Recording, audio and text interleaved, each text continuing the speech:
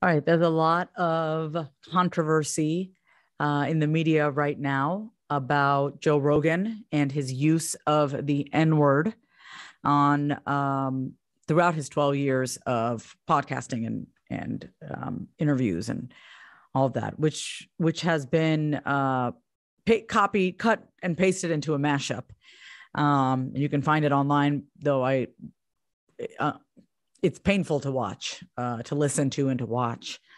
So there are a few things that I've been really wanting to say about this. And because this is the Say It Out Loud podcast, I want to be completely honest with you. I really hesitate expressing my emotions and my opinions as it relates to racism in our country. Someone who went to school for social work, worked with marginalized communities in our society. I think I really felt it on a very deep level, the pain of the people of our country that have been oppressed and marginalized for so long. Specifically in this situation with Joe Rogan, I'm talking about Black people in our country. And I hesitate talking about it because it just hurts even just to talk about it. And then I really fear that I'm going to get super angry. And the thing that I used to get in trouble the most when I was a kid was for being very loud and animated. So what I'm working on throughout this podcast is, not only in a way like, okay, breathing through the emotions as I talk about what I want to talk about in the next, few 20, 30 minutes. And I'm also just really giving myself permission to speak from a very, very honest, unfiltered place, which is what I preach, which is what I teach, which is what I get paid to help other people with. So I'm going to do the same for myself. And I'm going to take that advice for myself. So I saw this mashup of Joe Rogan saying the N-word many times. I lost count. Was it 54? I'm not even sure at this point. I stopped watching it actually. And then I read an article by, I saw a post by Jamel Hill, who's a contributing writer at The Atlantic, but she basically said, white people should never under any circumstance say the N-word. I'm brown. I'm not white. I'm brown. And I'm going to say I, as a brown person, should and will never say the N-word. Okay. And I love just how she said it. It's just like, boom, to the point. No, white people or anyone who asks, anyone. I want to open this up to not just be like, oh, for white people, for anyone who's ever wondered, wait, well, why can't I say the N-word? Instead of, well, why can't I say the N-word? What I think is a better question is, why would you want to? And this is the dialogue I was having. It's like, well, it's my freedom of speech. You realize no one's stopping you from saying anything. If you want to go say the N-word, go say the N-word. You have the freedom to say the N-word. But there are going to be consequences to pay, depending on who you surround yourself with. If you surround yourself with other people who have no problem saying the N-word, then of course you don't really have consequences to pay. Do we really think we're that trapped? You can do whatever you want. If you want to say the N-word, you could say the N-word. But a better question to ask is, why would I want to use my voice and my freedom to speak? A better question to ask is, I have such a sacred instrument called my voice. Out of all the words in the English dictionary, why would I want to use a word that is rooted in hatred, that is rooted in cruelty? Do you know what I did the other day? Because I was gearing up to record this podcast. And I was noodling on this question. A better question to ask yourself is, why would you want to use this word? And I stood in the kitchen and I said to myself, okay, say the word out loud, Vasavi, say the N-word out loud. I could not get myself to say it out loud because I know too much. I know why that word was used. I know who it was used towards. I know the energy in which it was spoken. I knew the derogatory nature of the word. It adds zero value in my life to utter that word. What makes us human beings is our ability to discern Is using this word going to add life, breathe more life into me? Or is it, am I that filled with hatred myself that I have no problem using this word when I know that it was a word that was used to talk down to Black people? Why would I use that word? Right? It's just like, you have the freedom. And I realized, oh, I do have the freedom to say whatever I want. For everyone out there who's saying, my freedom is being ripped away, my freedom is being ripped, you could say whatever the hell you want. You can say whatever you want, and there are consequences. You're not going to be liked by everybody. And it's just, I imagine a toddler, when I hear people saying, why can't I say the N-word? I imagine a toddler being like, but I want that toy. Why can't I have it? You know, and it's like, no one's telling you what you can and can't do. I take that back. There is a lot of you can and can't do this. You can't say this word because then you're going to be canceled. You can't talk about this because then you're going to be canceled. But instead of being so afraid of being canceled, how about you ask yourself, how do I want to use my voice? How do I learn what matters the most to me? How do I go deeper into the core of who I am and express that through my words? Do I need the N-word to be the truest expression of myself? Or is it just that you get mad that there are people out there who are saying, do not use this word? Because if you think about it, like I've said over and over, you are free to use whatever word you want. You are trapped because you are hearing an opposing point of view, and that makes you feel insecure. That makes you feel shaky. If you believe so much in your freedom, then say what you want. Stop complaining that you can't say the word. Just say it then. Say it. Say it. But for the person listening to this who wants to have a deeper sense of self-knowledge, awareness, and be mindful and intentional with the words they use, then a better question to ask yourself, why would you want to ever use a word like that? When that voice, that word is pure hatred. There is nothing loving, kind, expansive, compassionate about that word. So when it comes to cancel culture, I've been having thoughts about Joe Rogan. Like, I don't agree with canceling people. I think people do have the power to change. I do believe people have the power to change. How I think today is very different than how I thought 3 years ago. I think about the codependent relationships that I was in. I think about my addiction, my recovery, how I used to think. I believe that people have the power to change. Do I believe Joe Rogan's apology? I want to. I want to believe Joe Rogan's apology. I want to believe that people can change, and that, you know, maybe this mashup of him using all the N-words, he saw that and he was like, oh my God, what was I thinking? I can't believe, and not what was I thinking? Oh, I got caught, but what was I thinking? It feels painful to watch, you know, I have enough awareness to know that I shouldn't be like, that word is just it's just filled with such hatred. There's nothing positive. You would never say that word out of love. That was never used as a way of expressing love. So I saw his apology and I was like, I want to believe you. I do. I believe in the good of others. That doesn't mean that I would be shocked if this happened again. This is yet another thing he's having to apologize for. You know, I want to believe, though, that people can change. Because if we don't believe in the ability and the power within us to change, we won't change, right? We're always waiting for things outside of us to then have us grow and evolve. And we actually do have the power to change. So I hope he's being genuine. I want to believe that he is. And I think that when we cancel people, what we're doing is canceling parts of ourselves. If we don't like, oh, I'm this way, I don't like what you have to say, and because what you have to say threatens my worldview, I'm going to cancel you. But guess what? When you cancel another person, first of all, there's no room for conversation. There's no room for growth at all. There's no room for self-reflection because you've killed them off. You've killed off this character that is them.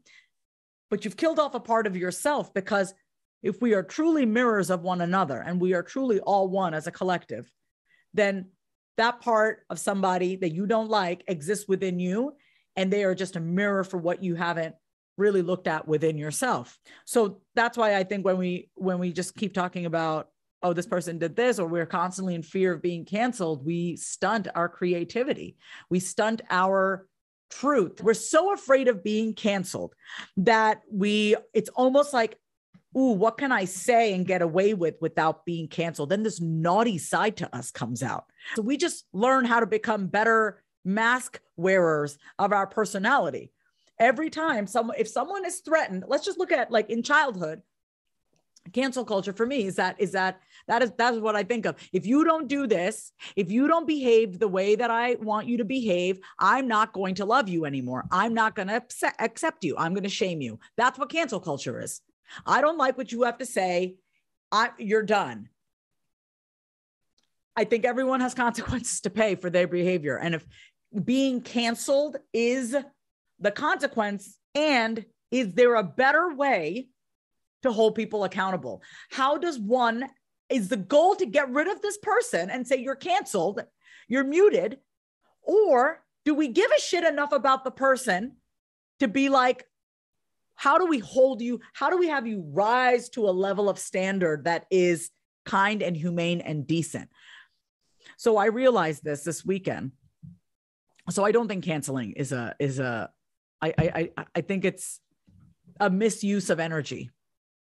And I'm not saying we have to be the emotional rehab centers at all for people in our life that say things or do things that are just highly inappropriate and lack class and character. I am saying, though, when we engage in canceling, we are cutting off a part of ourselves. Joe Rogan has a huge responsibility to clean up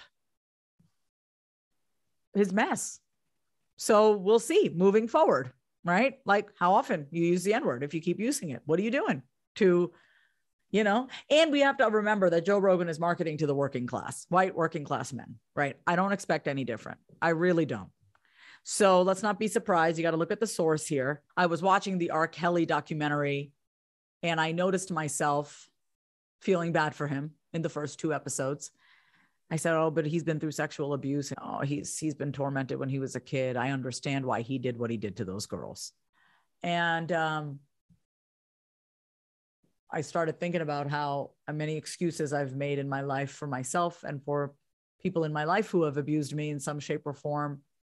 How many excuses I've made. Oh, they were just having a bad day, or it's my fault. Or maybe I'm just being annoying. Maybe if I just do this, they won't, be that way. How do I need to be in order to get your love, to get your love?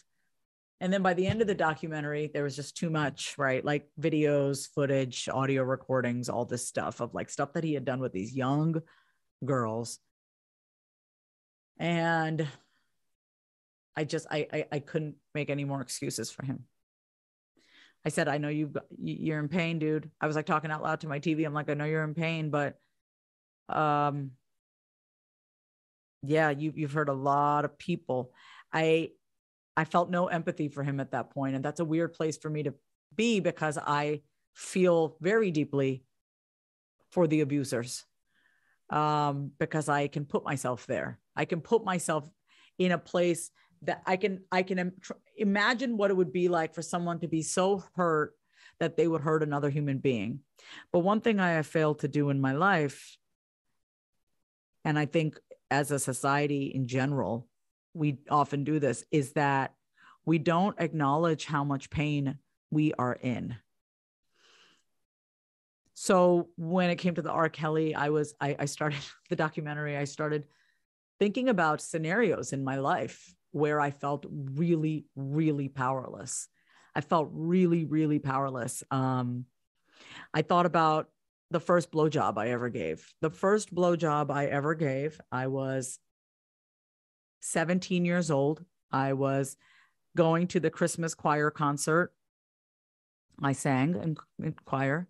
I got picked up by this guy that had shown me some attention, and I loved how much attention I was getting. And it made me feel very worthy of, like I felt seen. And he said, I'll pick you up for your choir concert.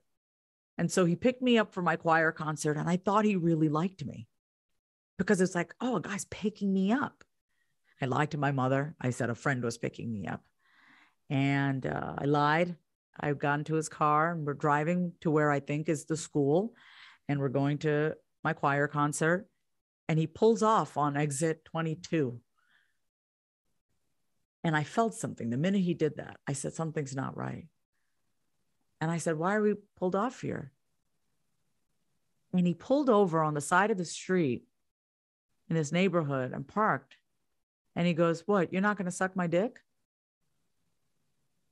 And I said, what? I go, I've never done that before. He goes, well, I'm taking you to your concert.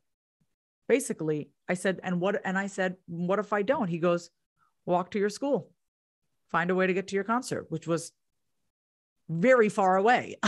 Like, I went to a private school. So it was, you know. So he got in the back seat of his car, and I got in the back seat of his car, and I was like, shit, I'm stranded. I didn't have a phone. And I got in the back seat, and I said to him, just don't come in my mouth. And he had on leopard underwear. And I'm doing what I'm doing. I have no idea what I'm doing. I just know it doesn't feel good. It doesn't smell good. It's just, And then I had never experienced a man having an orgasm. And so he came, and he like didn't give a shit that I said, don't come in my mouth. It got in my hair. It was on my face. It was definitely in my hair. Like Something About Mary, that movie. If you haven't seen it, watch it. He ended up driving me to my choir concert, and my shirt was all unbuttoned. And I remember I walked in, my concert, my choir team, the rest of my choir was in the back. We were ready to get on stage. And I went in proudly, and I bragged, I just gave my first blowjob. And I really thought that was like a sign of like, I'm worth something. Look, this man wants me. I gave him a blowjob. I must be so, now I'm something because a man wants me. You know, that started from a really young age. And I think because I needed that, I made excuses for a lot of what I went through with men from college onwards. I mean, from high school onwards, and even before that. Right? Like not feeling accepted in the 4th grade, and sitting on the bus. Kevin Gissentanner was sitting next to me, and we were sitting, in those school buses, and he had the seat, and he goes, you're as flat as this seat. And in that moment, I was like, oh, well, I guess if I'm flat, then I must not be like girly enough, or I must not mean I'm cute or hot, or guys won't like me. All of this to say is, going back into cancel culture and everything, like full circle, is just, I always want to bring it back to the individual, the parts of ourselves that we cancel in others. It does not take away from the wrongdoings of other people. I want to make that very clear. It does not take away for people having to be accountable for what they've done or said. What we see out in the media, what's happening in the world, is a reflection of what's going on within us. It is an opportunity to reflect on who we are. Period. That is why I think the question, why can't I say the N-word, is the dumbest question ever. It is the most unintelligent question ever. Why can't I say the N-word? You can say the N-word. You can say it as loud as you want. But my question to you is, why would you want to? Why would you want to use the freedom of your voice? Why would you want to even use your voice to utter that word when you damn well know the weight of that word, the hatred of that word, the weight, the hate, the pain of that word? Why would you want to use your freedom in that way? That's it. That's all I got for today. It's just asking ourselves better questions. Not why can't I? Ask yourself a better question. Why would I? Why would I want that? Not why can't I? Why would you want to say that? What's a better way? How about what's a better way for you to use my voice than to proudly say, or with so much freedom, say the N-word? What's a better way for me to use my voice? That's all I got today. Thank you so much. I'll catch you next time on another episode of the Say It Out Loud podcast.